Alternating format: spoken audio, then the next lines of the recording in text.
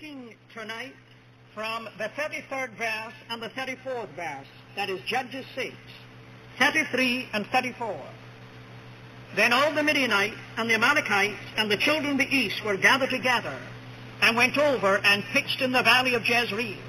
But, hallelujah, but the Spirit of the Lord came upon Gideon, and he blew a trumpet, and Abiezer was gathered after him. Now, to see the background of this historic occasion, when the Spirit of God came upon this little insignificant, obscure man, let us just go back to the opening verses, just to get the background of the picture. You don't really see the picture unless you see the background. And the children of Israel did evil in the sight of the Lord. And the Lord delivered them into the hand of Midian 7 years. And the hand of Midian prevailed against Israel.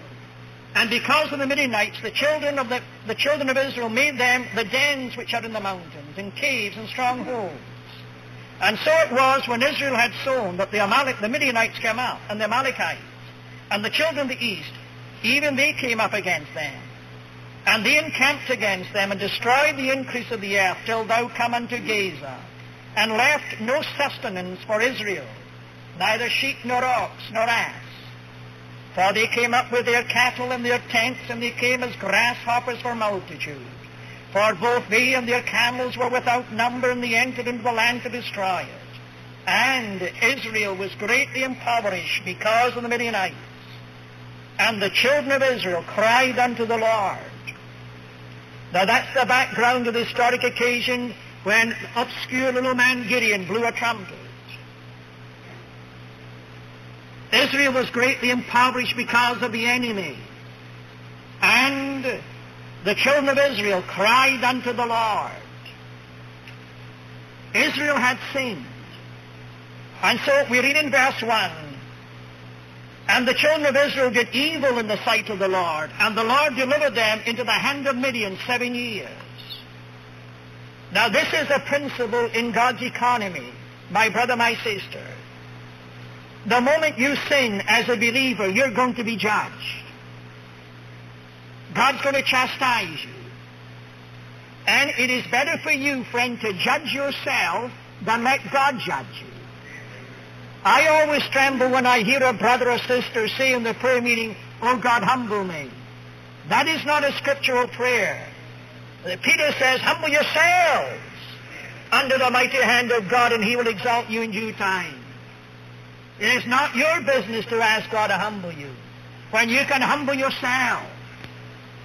God's not going to repent for you. God's not going to confess your sin. You must do it yourself, my brother, my sister. And we have a peculiar expression in one of the Psalms. I cannot expound that Psalm to you, but out of the Psalm we have a peculiar expression. Moab is my washpot. Moab is my washpot. God used Moab, the bitterest enemy, one of the bitterest enemies of Israel, to chastise and cleanse God's people. Moab is my washpot. And unless America repents of her sin, God will use the enemy to chastise and cleanse her. And unless the Church of Jesus Christ and your Baptist churches repent of your sin, God is going to chastise and cleanse you through the enemy. Think of it, friends. There was left no sustenance for Israel. They were to be the conquerors. God says, "Now go in and possess the land. All things are yours." But my dear friend, they did not drive out the enemy. They compromised with the enemy. And here we find the children of Israel, they are now confined to caves. They didn't possess and conquer the land. They are defeated, and now they're greatly impoverished because of the enemy. And I want to suggest to you tonight, if you have any spiritual eyesight, that I want to suggest to you tonight that the enemy has invaded our beloved America. I read an article in a newspaper today, I like to pray over the newspaper. And you know, in the state of Oklahoma, the corruption in the Senate and among the judges of the state, bribery with money, and even one man, a judge, a leading Baptist writer, accepting money from people of influence in our nation. In this Reader's Digest of February, there's an article at the end of a book called Detective. And oh, my brother, my sister, if you could read that article about New York City, your greatest city in the world, and read that article and not cry to God. Oh, my friend, you could not believe that it was your beloved America, our beloved America that we're reading about. Yes, it must be Tokyo. It must be Tokyo. It must be Moscow. And now, no, New York City. And I suggest to you that the enemy has invaded the people of God. I suggest to you the enemy has invaded our churches. And so we read that they were left with no sustenance. They were greatly impoverished. And you know, the devil has so come into our churches that we are left with no spiritual sustenance. The Word of God tells us there coming a day when there will be a famine for the Word of God. That famine's on us right now. And my dear friend, we're greatly impoverished spiritually. Oh, you know, so many pastors and so many congregations are so blind. They do not know how poverty-stricken they are. They do not know how far from God they are. Our brother mentioned dear Duncan Campbell. I was with him at a convention, and he said to me, Brother James, I cannot find God anywhere near this convention. There was 9,000 believers. And I believe, friend, it's possible for us to have what you call a revival meeting, but please don't call it. You insult the Holy Ghost by calling it that. It's possible for you to have a protracted meeting and a Bible conference in your church and the Holy Ghost not 2,000 miles near you. Going through all the ceremony like the Jewish nation the day of Pentecost. They go through all the ceremony, the outward ritualism of Pentecost, but they didn't get the Holy Ghost. It was only a little handful in the upper room in Mrs. Mark's upper room. And friend, this was the hour of crisis. This was the background when the Holy Ghost raised up an obscure man called Gideon. And why did the Holy Ghost raise up Gideon? I'll tell you why. Because we read there in verse 6, and the children of Israel cried unto the Lord. And as already suggested by our beloved brother tonight, revival always comes because of a remnant. A little group of believers in a village, in a town, in a city, in a country, in a nation, in a church, in a family. And they say, oh no, this is not God's normal life for me. This is not Pentecost. This is not dynamic New Testament Christianity. This is not the victorious Christian life. This is not the beauty and the glory of the Lord. We are greatly impoverished. Satan has invaded our nation. Satan has invaded our churches. And Satan has invaded my home. And I am going to resist him in the all-conquering name of the Lord Jesus Christ. And that person, that little group, they become the Lord's minority. You see, the tragedy of the 7 churches in Asia was that the overcomers were in the minority. And those who were the shortcomers, they were in the majority. But my dear friend, we believe that God has raised up these camp meetings. Now, you know, I'm a Scotsman. I'm outside this picture.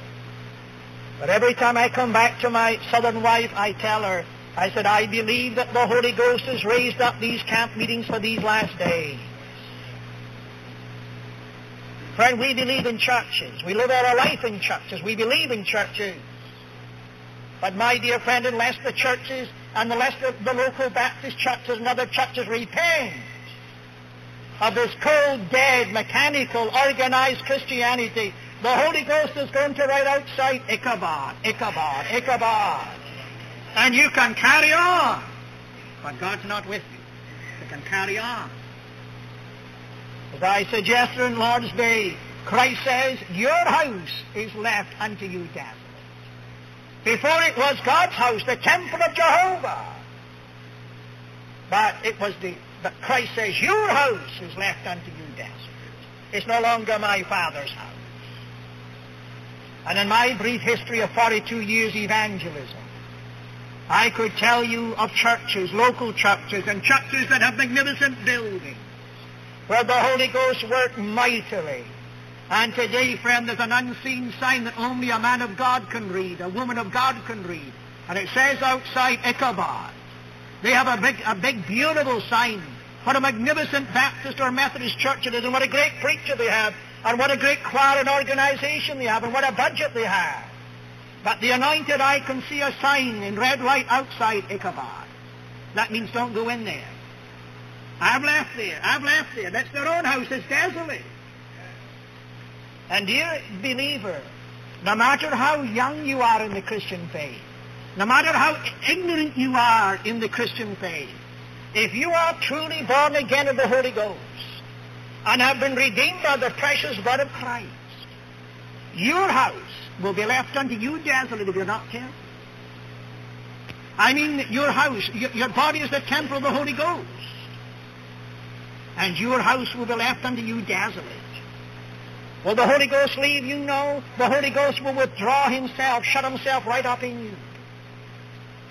You see, sometimes in the home, the father is not speaking, or the wife is not speaking, or the child is not speaking. Why? Somebody's been hurt, somebody's been grieved. It's not that they're not angry, they're grieved. Why? Because, you see, they love that person more than anybody else loves them. And if I grieve my wife, she's hurt more than anybody else in the world. I could hurt my mother more than anybody else in the world by something unkind remark or unkind action. Why? Because they love me more than anybody else in the world. I know I want to tell the Holy Ghost loves you. I was going to say awfully lot. I say, friend, the Holy Ghost loves you. My dear child of God, the Holy Ghost loves you. And He indwells you. But, oh, friend, he will withdraw himself. He's hurt. Not a thing or a person. A living, loving person, the Holy Ghost. And he's hurt, he's offended. And he's grieved and he weeps. You see, how do you know all this? Listen, if you were an intercessor, sister, brother, you would soon know. You would soon know. I can tell when I pray. The Holy Ghost is offended. He's been wounded in the house of his friend. And if you're not careful, my dear brother and sister, I say, no matter how young you are in the faith, no matter how immature you are as a Christian, the very fact you are a child of God and born again supernatural Holy Ghost is the fact that your house will be left unto you desolate, the temple of your body, the cathedral of the Holy Ghost. And you'll have a desolate Christian life until the day you go to heaven. And my dear friend, if there's any weeping in heaven, you'll weep the most. You'll weep the most. Why? Because you haven't gone on with the Holy Ghost. And friend, the Church of Jesus Christ is impoverished tonight. Satan has entered. And instead of being victorious, we're defeated and we're hiding in caves. As our brother suggested tonight, we're not bold like Elijah and crying out, thus saith the Lord. We have no message. We're afraid. But glory be to God, if there's some here tonight that got the burden. We are not in the least, dear brother or sister, not in the least interested, and I say it kindly, whether you like us or don't like it. We're not in the least interested whether you like our preaching or don't like our preaching. You see, that's none of our business whether you like us or like our preaching. That's not our business. Oh, no. You see, friend, Don't try to get away from the message by the vessel. Smash up the vessel, spit in the vessel, crack it up if you like. But you can't do that with God's message. You'll hear you'll see different vessels bearing the message of God to you. Forget about the vessel. Paul says it's a fragile vessel of clay that God has put the treasure in. We're nobody, but Jesus Christ is everything. And I want to ask you tonight sincerely, have you come to this convention one with a burden? Some of you may be burdened for your mission field, for some particular mission field. You may be burdened for Texas. You may be burdened for right here in Baton Rouge. You may be burdened for New Orleans or burdened for Houston. But oh, have you come with a burden? Are you going to be among those, like in Gideon's day, who was among the godly remnant who cried unto the Lord in distress, "Oh God, this is not thy will. This is not thy word. This is not what thou hast promised us. Lord, Lord, move. Lord, defeat the enemy." And I thank God, friend, that I'm going to be among this number. Will you join us right now? Don't wait till the end of the week to get awakened. Join us now. If you love your nation and love the Lord Jesus, join us now. And so we read that, and the Spirit of the Lord came upon Gideon, and he blew a trumpet. Well, you notice, first of all, that he had to do two things before the Spirit of God came upon him. He had to deliberately and definitely destroy the altar of Baal which his father had built. And then second, he was commanded by Jehovah to offer up a special sacrifice in the ordered place. And I suggest to you tonight, before the Spirit of God will come upon you and before you will blow a trumpet, you also must do these two things. Is there an altar of Baal in your father's house? Is there some sin in the camp? Is there something ugly, secretive in your heart and life and in your church? Is there an altar of Baal to smash? It took courage. It took boldness for that young man Gideon to go and destroy the altar of Baal in his father's home. Because, you see, they were compromising with the enemy, and instead of having an altar for Jehovah, they had an altar for the enemy. And God said, you have to destroy that, Gideon. Now, we may pray, and I say it again very kindly, we may pray till we're black and blue in the face, pray to doomsday, for revival, for the Holy Ghost to come upon us, but we will pray in vain unless we destroy the altar of Baal in our house. Is there any secret sins in your heart and life? Are you willing tonight to go alone with God and let the Holy Ghost search? I have always a sneaking suspicion in the back of my mind that the reason why so many believers don't enjoy prayer is because they're scared to death that the Holy Ghost will place his finger upon some secret sin in their heart and life. Oh, brother, sister, you could hinder revival. I have just finished writing a little biography of Spurgeon, the Prince of Preachers, called Spurgeon, Glorious Spurgeon. And I just got a letter of Spurgeon. We discovered in a second-hand bookshop in Belfast this past summer, in one of Spurgeon's sermons. And we never knew it existed. I've made photostat copies of it. And Spurgeon is ill. And he's in Monton in the south of France, recuperating where he used to go to escape the foggy winters. And he writes to his church again, his pastoral letters, he does every week, so they'll be able to read it to the congregation on Sunday and be placed in the London newspapers on Monday morning. And he talks about revival and the Holy Ghost working. And he says, oh, my dear people, sometimes I'm afraid that your beloved pastor may be the hindrance to the blessing. When I saw his quaking handwriting as an ill man, near death, near translation, my eyes were blinded with tears, and I said, oh my God, If dear glorious Spurgeon could utter such words to his people, I might be a hindrance, revival, and blessing. What about James Alexander Stewart? There is a possibility, friends, that even some of us who are trying to speak this week could be a hindrance to blessing. Have you dealt with a sin? Have you got some ugly sin in your life? Or you say, Brother Stewart, I haven't got an ugly sin in my life. Well, have you got some secret sin in your life? Something that you love more than you love Christ? Something that you love more than you love the church? You say it's not very shady. Never mind, friend. It's shady in the sight of God if it's an idol. You see, this altar of Baal was actually an idol. Why was it an idol? Because it wasn't the shape of an idol. Oh, no, it wasn't built like an idol. But it was an idol because it took the place of the altar of God. And anything in your church and anything in your life that takes the place of God is an idol. An idol. Will you be honest with God? And then he was asked to make a particular thank offering in the ordered place.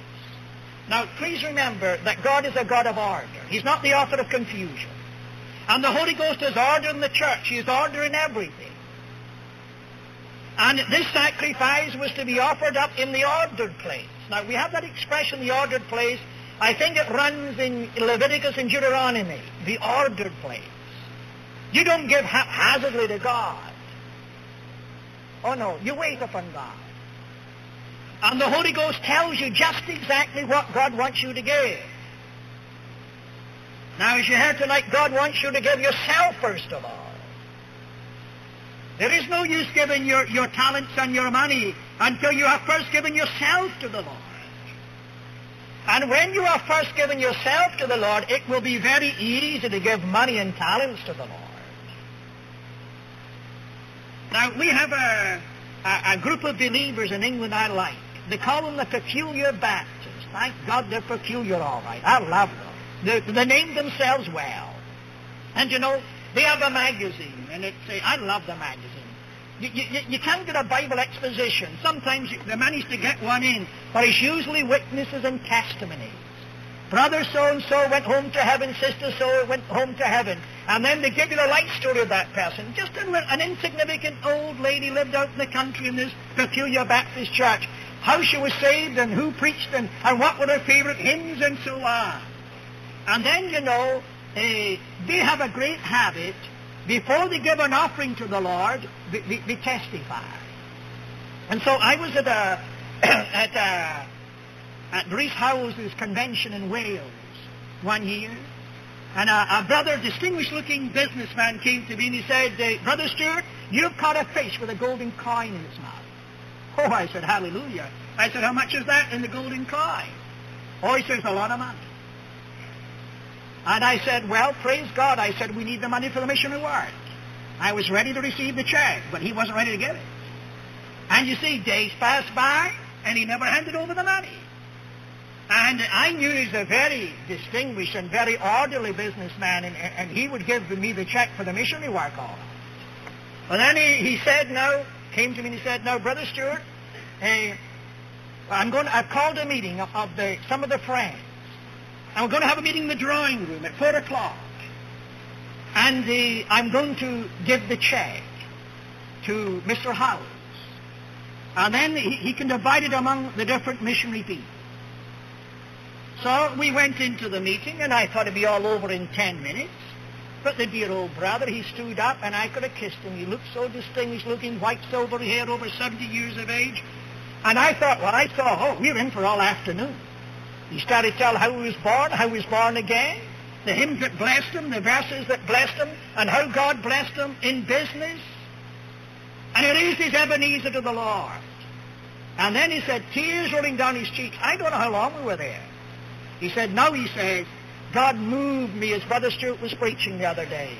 As a thank offering to my loving Heavenly Father, Brother Howells, I want to give this gift of money for the Lord's work. And you know, I left that place. I felt so good, so sanctified. I'm in heaven. You see, the brother glorified God in the gift of the money. It wasn't an impulse. He was doing something that was definite, something that was logical, something that was reasonable. You see, and he says, now, this is the goodness of my God, and I want to give a love offering unto Him. And he gave a large sum of money. And I can tell you, friend, that when I was just waiting for the war to begin, World War number 2, and the crowds were gathering in London, and I needed thousands and thousands of dollars before the war would break out to evangelize the capital cities of the thousands. Businessman came to me and said, Brother Stewart, the son of the Lord Mayor of London, I want to give you $3,000 for Bibles, for Bibles for evangelism. And God raised up different people at the crisis hour, and the need was met. Now, it may be during this week, it may be tonight, God is going to speak to you. And I believe, friend, that before the Holy Ghost is going to come upon you, you have to make a love offering unto the Lord. I don't know what it is. Maybe it's for the missionary work. Maybe it's going to be for the women's dormitory of this place, because they're going to need another dormitory and another one, another one, another one. It may be, friend, that God wants to give you to give the love offering of yourself to Him tonight, or your children. I always told my children, if you're not all missionaries, I'm going to shoot you all. Well, glory be to God, they're all saved and serving the Lord. Maybe it's your grandchildren you've got to give tonight. Some love offering. Then again, will you notice, when Gideon blew the trumpet, oh, I like this. It was when the enemy was encamped all round about him. Hallelujah. But, it says, but. You know, let's quote the Scripture properly. We say, Philippians 4:19, my God shall supply all your need. That's not true. It's, but my God shall supply all your need. Don't forget the but, sister. Don't forget the but, brother. Oh, you see, what does it matter about the but? It matters everything. If you miss the but out, you miss the blessing. You see, the but tells us it's only those who sacrifice and give their money to God's work that get this promise. The Apostle Paul says, you have sacrificed. Now, you've given your money to the spread of the gospel. Now the Lord is no man's debtor, but my God will supply all your needs. You have given sacrificially to the Lord's work, and you alone. Philippians 4:19 is only for one class of believers. And the Word of God says, but the Spirit of God came upon Gideon, he blew a trumpet. It's quite easy to blow the trumpet when the enemy is nowhere in sight. But my dear brother, it takes the Holy Ghost to come upon a man to blow a trumpet. Anybody can shout the shout of faith after the walls of Jericho have fallen flat. But it takes Holy Ghost men and women to shout the shout of faith before the walls of Jericho fell flat. I saw something I never saw before, and I felt so stupid. You ever feel so stupid? You preachers know what I mean. You feel, what? And I've been reading the Scripture all my life. I never saw that before. And even knowing Hebrew and Greek and didn't see it before. Didn't you ever feel you're so stupid?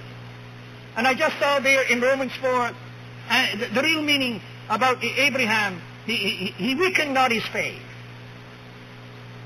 Brother, sister, have you been weakening your faith during the past weeks and months? Abraham weakened not his faith.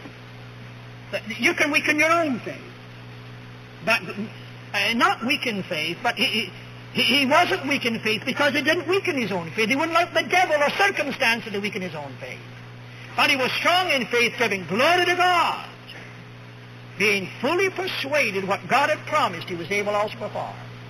In other words, what does it mean? Yes, it means that strong faith glorifies God, weak faith dishonors God. Sure, he was strong in faith, giving glory to God, but that's not the real picture. It means, friend, that he glorified God. You see, he was shouting glory, glory, before it came to pass. Before his prayer was answered, before his wife bore the son, he gave glory to God. And he cried, oh, loving Heavenly Father, hallelujah, thank you for the Son. Glory be to God. Father, I thank thee for the Son. And I embrace my little child. Anybody don't have the Son yet? Sometimes I go on with some things, and then my wife says to me, wait a minute, James, but, you don't have that money for that. I said, I don't have the money? She said, no, you don't have that money for that. That's $5,000. You don't have... Well, I said, it's just as good as here anyhow. Praise the Lord, and it's there all right. It's there all right. Glory be to God, it's there. It's there. Now, friend, that's when he blew the trumpet. Now, may I say kindly, don't try and blow a trumpet the Spirit of God doesn't come upon you. I've lived long enough to see fanaticism. You see, there's a difference between faith and presumption. You have that in Hebrews 11. By faith, Israel crossed through the Red Sea, and the Egyptians essaying, or attempting to do so. What happened to them? They were drowned. Now, friend, but when I pray God, the Spirit of God will come upon you tonight, and you'll blow a trumpet. Now, dear Brother Ed is blowing a trumpet tonight. May I hurry?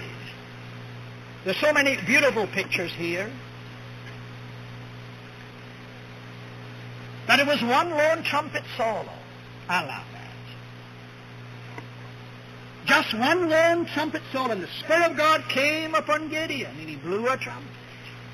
And I can see these miserable, and excuse me calling them miserable, I don't know any other name. I mean, I don't know a higher name to call them. I'll put it that way. I wouldn't call the way some of you dear Southern preachers call the Christians in the church. I mean, you get terrible names for them. But, I mean, I'm a gentleman. And the highest and kindest name I could call you or them, these poor, miserable, dried up, self-seeking, smug, complacent. I better not go on. I'm getting too kind to you. But that's the kindest thing I can say. But you see, they come along, these critical, cold-hearted Israelites, and said, Gideon, shh, quiet. Right, the enemy will want us to cause more harm. Gideon, don't blow the trumpet, we'll get into trouble. But glory be to God, he couldn't stop. How could he stop? He wasn't blowing the trumpet. It was the Holy Ghost from that was blowing the trumpet. Oh. Gideon, how could he blow a trumpet? That poor miserable thing? Huh? That miserable thing? Look, he was in hiding from the Midianites. Sometimes I wonder if the Lord was using sarcastic language when he says, "Oh, thou mighty man of valor." He didn't think he was a mighty man of valor. He, the miserable fellow, was hiding from the Midianites, threshing the wheat. He was a coward, maybe. Well, the Lord says, "You mighty man of valor, come out there." And could he blow a trumpet in his own strength? No, friend. Now, friend, every revival took place. Every mighty movement of God in history took place because of some man or woman being wrought upon by the Holy Ghost and blowing one single trumpet blast. And Gideon blew one single lone trumpet blast of defiance against all hell, and one trumpet blast of faith in the living God. Said, "I believe God." You take, for example, William Carey. He's a shoe cobbler, as you know, in Nottingham, England. And there he is in his little shoe shop. You could almost stretch out and touch the four walls by your hands. But there as he cobbles shoes, he has the maps of the world. There's India before him, and Africa, China, the Russian nation before him. And as he cobbles the shoes, an insignificant little man, the Holy Ghost burdens him. And as he cobbles shoes, he's weeping, "Oh God, these Christless millions in India. Oh God, these Christless millions in Africa." And glory be to God, William Carey became an agitator. Oh, I love agitators. As I said last November, this word revival is too tame. It's a revolution we need. Revolution. And he became an agitator for foreign missions.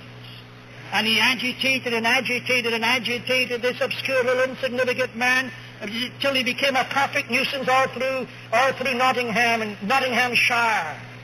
And his name became a household name as a fanatic. And they said, "Dry up."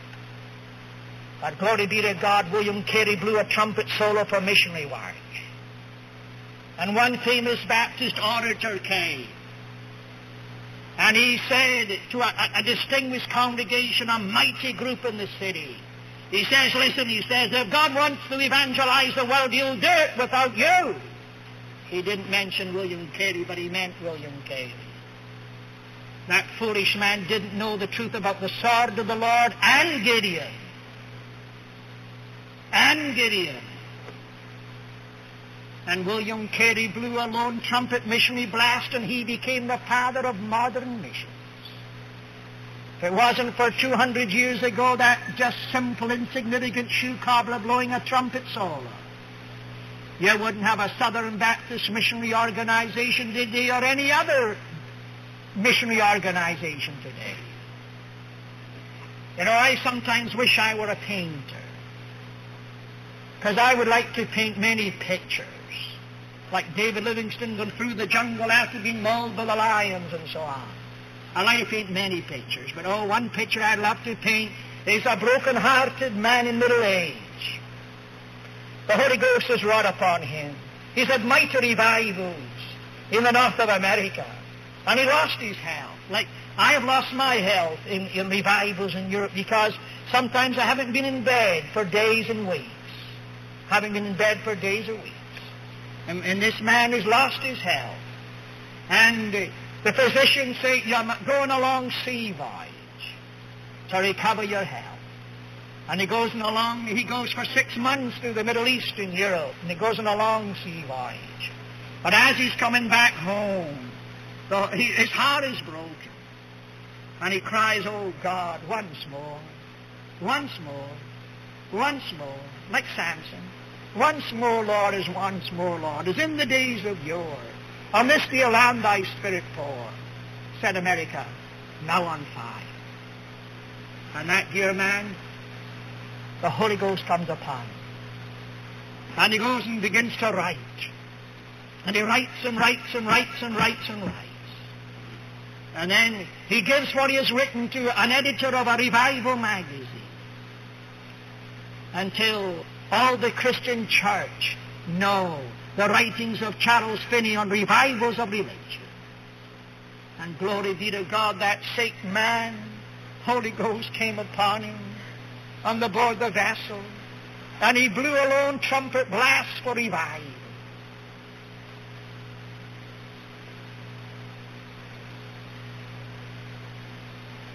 May I say, the other picture is beautiful. You don't blow your trumpet solo very long, brother, until God's going to raise up other trumpeters with you. When I was a young man, I had to blow a lone trumpet for God, a lone trumpet solo. And nobody likes to play trumpet solos. We'd rather play with quartets. I had to play a lone trumpet solo. Europe is a mission field. Europe is a mission field. Europe is a mission field. Until I was an agitator for Europe. Everywhere I went, I agitated for Europe. Until at last, I thought in despair, Europe would never be recognized as a foreign mission field. Until I was asked by the English Catholic Convention, for the first time in the history of that convention, in 1939, to represent Europe and give them a picture of Europe as a foreign mission field. And friend, now there are hundreds of missions in Europe. But before the war, as a young boy, I was a lone trumpeter. And friend, in the next chapter you'll find there's 300 blowing a trumpet with Gideon. Brother, sister, are you blowing a lone trumpet solo for revival in your church? Are they critical because you want an all-night prayer meeting? Are they critical because you weep for souls? And you say, this is not of God. I rebuke Satan in my church. This is not of God. Are you a missionary here tonight and your heart's broken for the evangelization of your people? Brother, sister, are you the only one in your family that's a believer? Are you blowing a trumpet sorrow? Dear brother, have you a passion, a big thing on your mind? God has called you to a mighty work. And is it where your wife doesn't have very much faith, maybe? Maybe, sister, your husband doesn't have so much faith. And you're blowing that trumpet solo along. Brother, sister, keep on blowing. There's plenty of the Holy Ghost left. I say reverently, the Holy Ghost is an eternal person. He's a divine person. You could never exhaust the Holy Ghost. Keep on blowing. And I want to tell you very soon, you're going to have another 300 trumpeters along, blowing the trumpet with you. He's going to raise up friends. Every time I come home, come back to America, broken, weeping, oh my God, the millions never heard the gospel. How will I get enough money to carry on this mission work? Why don't I just settle down and be a pastor and forget the souls in the foreign lands going to hell and take it easy? How am I going to get the money? My dear friend, I'm not blowing my trumpet very long until God raises up someone to help me. Brother, sister, God is going to do the same thing for you. I'm closing. There's two sides of the picture now. When the Spirit of God came upon Gideon, what did he do? He blew a trumpet. Now, don't get a false experience of the anointing of God. Just as you can have counterfeit conversions and counterfeit consecrations, you can have counterfeit anointings. And you can leave a Bible conference, you can leave an altar of prayer, and you can say, I have the anointing, I received the baptism, and yet you receive nothing. Now, friend, God, you're dealing with God. This may help you. You're dealing with your loving Heavenly Father, and He'll never deceive you. He loves you. But I want to say this. How will I know when the Spirit of God comes upon me? I'll tell you how I'll know. I'll blow a trumpet. That's simple to know. Friend, the brother-in-law of Evan Roberts said to me, he said, Mr. Stewart, what do you think? Do you think that's an apt title for the book to celebrate the 50th anniversary of the Welsh Revival? Mr. Sidney Evans worked with Evan Roberts. They were the two key men in the Welsh Revival. And I said, yes, Mr. Evans, that's a wonderful title. You know what they titled the book? Something Happened. Hallelujah. Hallelujah. And a directress of a school, a famous school in Wales, she wrote the biography of the Welsh Revival, and she named it Something Happened. And it was used as a textbook in the schools of Wales to teach history, as a history book to the children. This most historic occasion when the Holy Ghost took up His residence in Wales for 2 years, in 1904 to 1906. Something happened. And friends, something always happens when the Spirit of God comes upon a person. It can be a child, a teenager, an elderly person, anybody. The Spirit of God comes upon them, something will happen. They'll blow a trumpet. Read the Acts of the Apostles. Every time they were filled with the Holy Ghost, or they were full of the Holy Ghost, something happened. And so don't go away with a false experience. Now sometimes you have to take it by naked faith. You understand? I take the promised Holy Ghost, I take the gift of Pentecost to fill me to the uttermost. He undertakes. And you stand in the naked Word of God against all hell. Feelings are no feelings. Emotions are no emotions. I believe that I'm filled with the Holy Ghost. But I believe no matter how timorous you are, no matter how shy you are, no matter how weak you are, no matter how insignificant you are, when the Holy Ghost comes upon you, you're going to blow a trumpet. Glory be to God. And lastly, the other side of the picture. Gideon never would have blown a trumpet if the Spirit of God had not come upon him. I remember I was speaking to a group of American British missionaries in Peru once, many years ago. And after I'd finished my meetings that day, 6 or 7 messages, as usual, I either left my Bible, my hat, or my coat in the tabernacle. That's my usual, looking for my Bible, my hat, or my coat. And I don't know what it was I left in the tabernacle, but I went back and I felt the power of God in the building. And then I heard a weeping and a crying. It was dark. And I went away to the corner of the building, and then in the darkness, there was a young man crying. I knelt down beside him and put my arms around him and kissed him, and I said, "Brother, what is wrong?" And then I could see him in the darkness a little, and looked up through his tears and said to me, Brother Stewart, I'm back in my second furlough. And he says, I'm going into a district where there's 2 million people who have never heard the gospel of Jesus Christ. And he said, I'm a missionary. Or he says, unless I'm filled with the Holy Ghost, I might as well go back home to USA. And I'm not going to leave this tabernacle until I know beyond the shadow of a doubt I'm filled with the Holy Ghost. One of my missionaries came to me, to Mrs. Stewart, rather, in Europe, and said, Mrs. Stewart, I'm going home. My wife said, going home? What do you mean, is your people ill? Or what's wrong? She said, I'm going home. My wife said, but why are you going home? She said, Mrs. Stewart, I'm going home. I'm going back to secular work. But my wife said, why? You're needed desperately in your country, among these dear Roman Catholics. God is using you. She was a very quiet, modest, unassuming young lady, but very stern. And again she said, Mrs. Stewart, I'm going home. But my wife said, but if my husband allowed you to go home, he's the director, and you can't go home without the general director allowing you home. She said, Mrs. Stewart, I'm going home. My wife said, but why are you going home? She said, because I'm a failure. And she said, unless, she says, the Holy Ghost fills me, there's no use of me being a missionary. I've tried everything.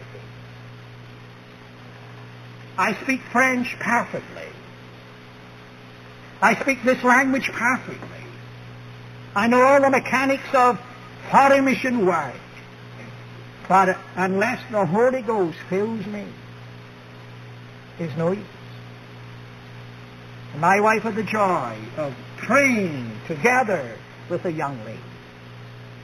And together they worked and prayed together. I know this young missionary. She came into the glorious experience of a definite fullness of the Holy Ghost that revolutionized her entire life. And then, friends, she didn't go home. She stayed. Did she become an eloquent Mrs. Catherine Booth? Oh, no. But there was a power in the ministry. Quiet, modest, unassuming young lady, but wherever she went there was power. Power in the ministry. And she left a blaze of blessing wherever she went. Until all over the people saying, will you come to our church? Will you come to our church? Will you come to our church? You don't need to seek churches to preach in if the Holy Ghost comes upon you. The Word of God says a man's gift makes room for himself. And my dear friend, God bless you in one church, the one in the second church, third church, fourth church, fifth church, sixth church.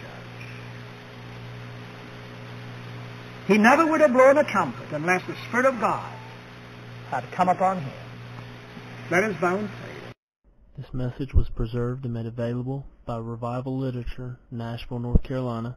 For more information, you can visit them online at revivallit.org.